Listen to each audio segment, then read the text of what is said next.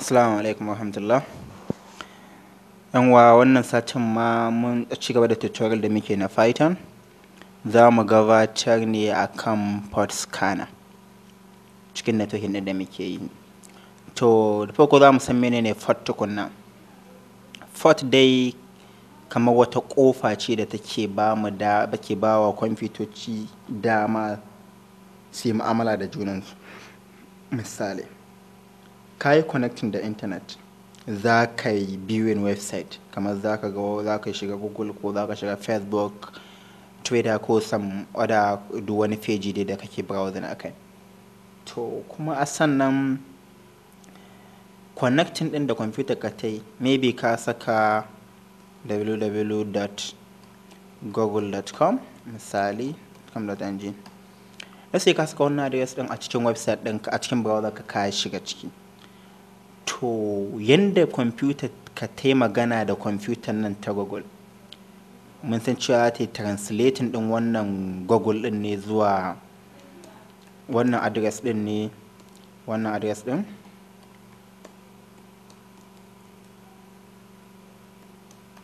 za ta translating din wannan address din ne zuwa IP address din.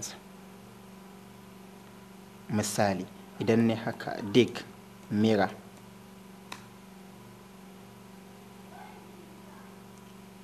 wannan mirror din sunan hostname dina ne. Okay, banda connection. Abin da ya kamata na yi shine nmap.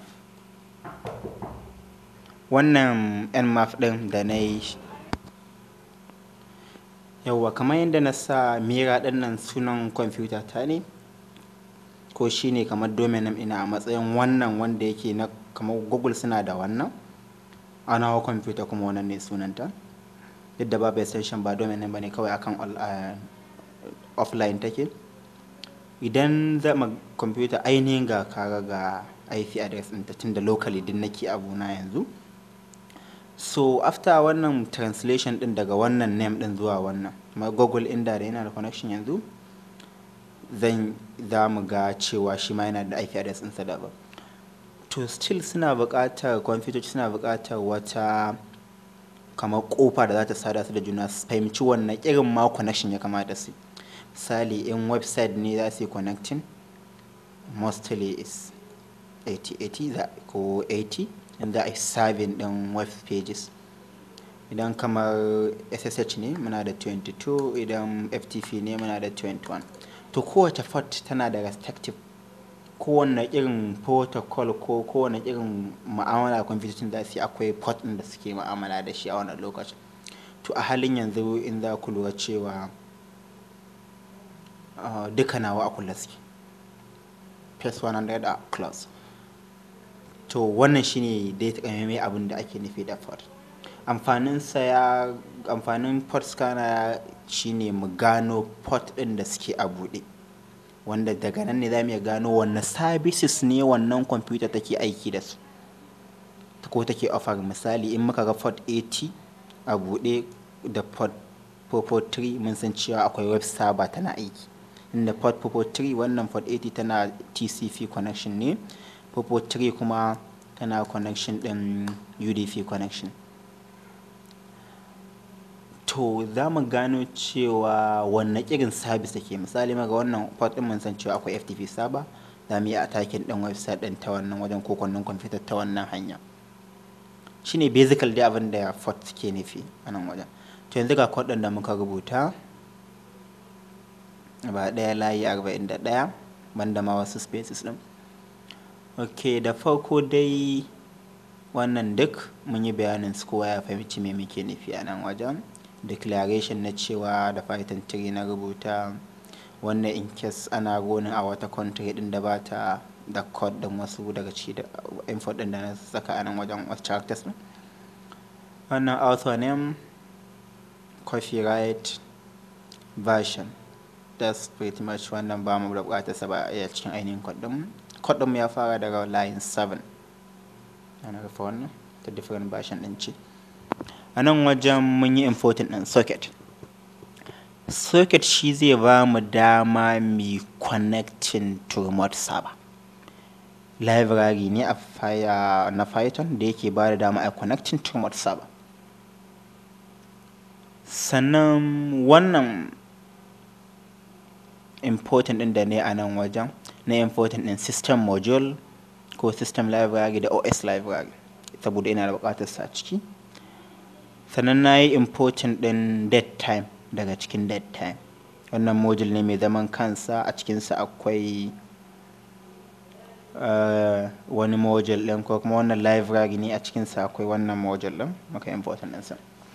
Okay, da farko amfanin farko da na important na OS shine ne a nan wajen os.system.clear saboda ina kan Linux sai na sa wannan command ɗin clear wanda in ka sa clear zai clear ɗin string kamar misali nan na yi haka in na sa clear.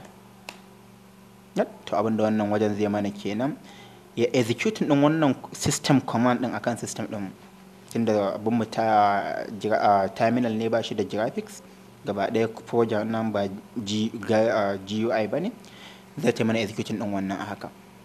To sannan da a nan wajen na yi defining variable ɗina na sa masa r-server ma'ana remote server. A nan wajen mun yi input mun ce wa user ya shigar da host to scan, mutum ya rubuta host ɗin da zai yi scan, misali google.com, facebook.com, in our case let's say mira.com ko mira.org, codearewa.org, codearewa.net, something like that dai. Host address ɗin da kake so ka yi scan. A nan wajen za ka iya ba da sunan IP address in ka sani, in baka sani ba just give the host address ba matsala. Sannan ne printing me nake yi, resolving hostname. Ma'ana idan hostname ka sa misali irin su google.com to a nan wajen ina resolving ɗinsa ne, zan gaya wa user cewa zan yi resolving ɗinsa. Sai ne defining sabon variable mai suna r-server IP, remote server IP. Ma'ana tunda ina da host remote server ɗina hostname ma'ana google.com, a nan wajen kuma ina nema na samu IP address ɗinsa shine ne socket.getHostByName. sai na ba ta argument, tana ɗaukan argument guda ɗaya na hostname, sai na ba ta argument na remote server wanda shine address ɗin da ka shiga. Ana misali ka shigar da google.com.ng to a nan wajen zai ɗauki google.com.ng wanda zai wannan socket ɗin zai yi resolving ɗinsa ya mai da shi IP address let's say 172.16 wani abu something like that, kamar kirin wannan dai sai mai da shi IP address. Da IP address muke bukata mai connect, ko shi kai amfani da browser ka ita ma sai ta yi kirin wannan abu makamancin wannan. Nan wajen kawai na yi printing ɗin dan ne beautification haka bana beautification na bana na project ɗin, sai na sa fleet to wait scanning remote host, sai na sa IP address. Za a ce maka please wait amma tana scanning ɗin wannan IP address ɗin, za ta gaya maka IP address ɗin da ta yi resolve.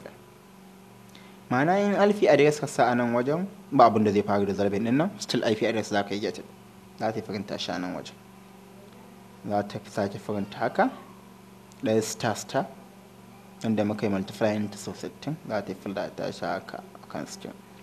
Daga nan sai na yi declaring ɗin wani variable s time ma'ana start time, na ce masa is equal to ko is equivalent to date.time.now. Ma'ana ta ɗau lokacin na yanzu ta yi saving ɗinsa a cikin variable nan. Daga nan sai ni amfani da try na ce for port, wannan for loop ne, for port in range daga 1 zuwa 100 zuwa 1000 sorry, tunda mun san cewa upper bound ba a amfani da shi, na saman ana yin -1 saboda haka kaga zuwa port 1000 kenan. Me zai faru a kowace ɗaya daga cikin wannan port ɗin me za ta yi, sai ta yi defining sabon variable. Socket ɗin ta kirawo shi, ta kira module socket ɗin sa, sai ta yi defining wannan socket.arpnet. wannan socket.arpnet ɗin yana gaya mana cewa connection ɗin da muke so mu try mu making IPv version 4 ne. Kowa ya san IPv version 4, amma baka sani IPv4 shine internet protocol version 4 inda yanzu akwai version 6 something like that. To muna so mu connecting da shi ne, irinsa muke so mu connecting. Sannan mun ce socket.sockstream wannan yana nufin cewa TCP connection muke so mai makin. TCP connection da muna da kala-kala, TCP, UDP, something like that. Akwai su da yawa kala-kala protocol ɗin connection. Muka ce to idan ta yi connecting, ta yi creating wannan object ɗin na connection, sai ta ce to ga wani variable ɗin result, sai ta ce socket.connect _ exe, sai ta yi connecting da wannan, ta trying ta connect da wannan IP address ɗin da ka saka ko muka yi resolving a nan, da port ɗin nan kuma da ta ɗauko maybe port 1, port 2, in a port 2 not B take for port 1, sai ta sata a nan.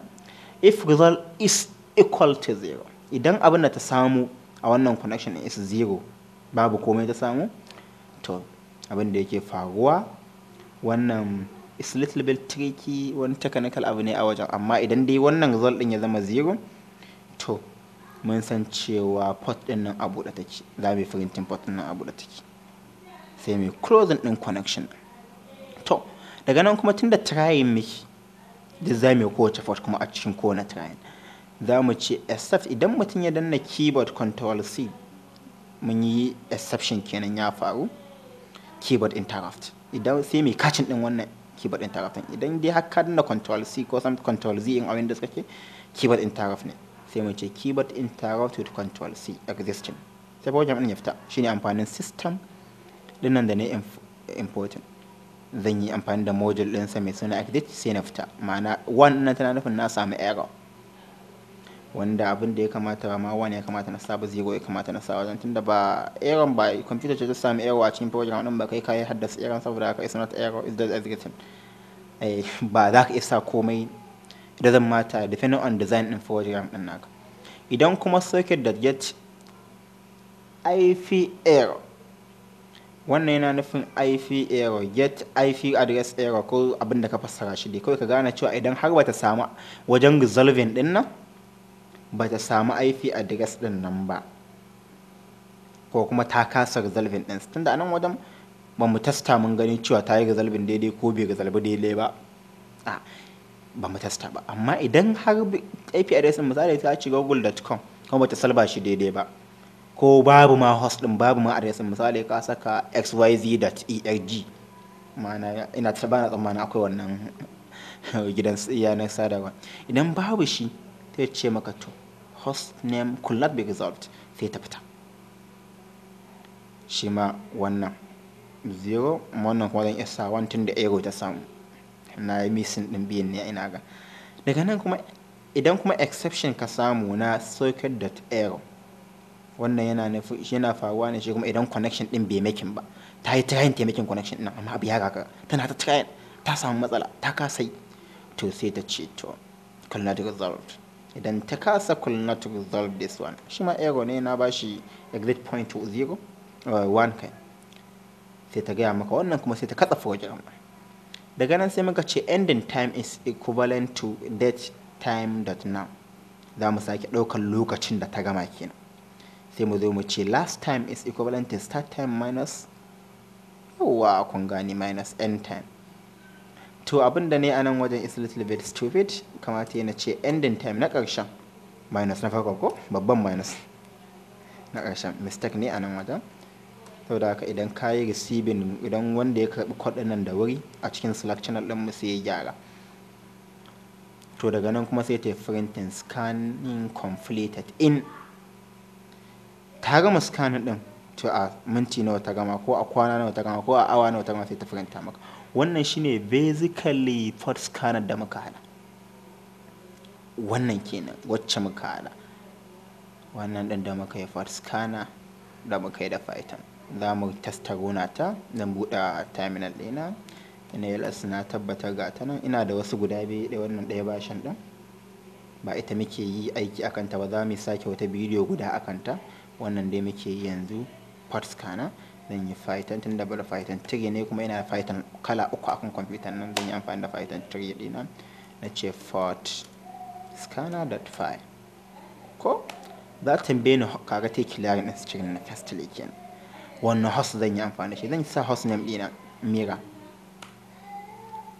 To ka gani ta ce min please wait resolving host name ta yi resolving ta faranta abin da muka so. Please wait scanning host remote host wanda shine kaga IP address ina tunda yanzu locally nake. Yanzu kuma ta gama completing din tunda bata samu wata port ba a buɗe kamar yadda muke gani a nan wajen da nayi nmap mega duk port ɗina a kulle su. Me ya faru? Ba abin da ta faranta mana ba mu samu port kowace a buɗe ba in wannan seconds ɗin ta yi gani. Ai kun gane nano seconds, kun gane lissafin dai. Ba mu yi ƙoƙari na buɗe wata port ɗin na gani. Zan yi amfani da ba na buɗe connection netcard.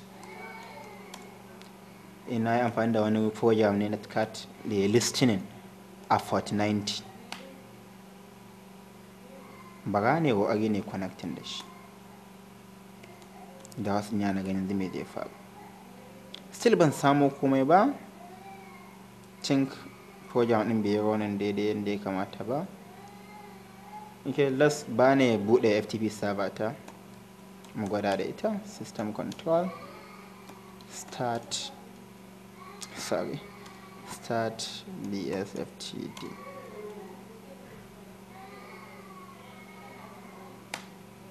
Starting ɗinta no ya ƙuri.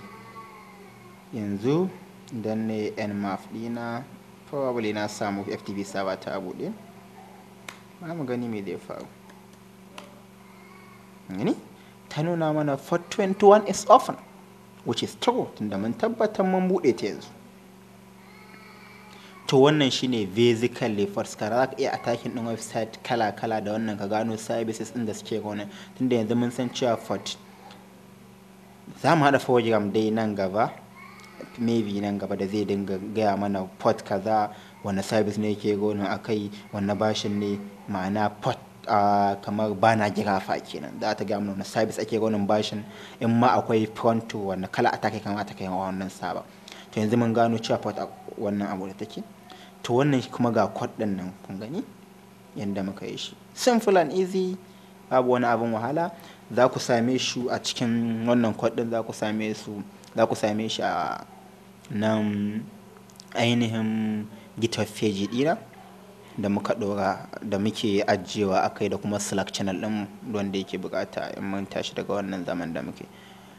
To wassalamu alaikum warahmatullahi ta'ala wabarakatuh.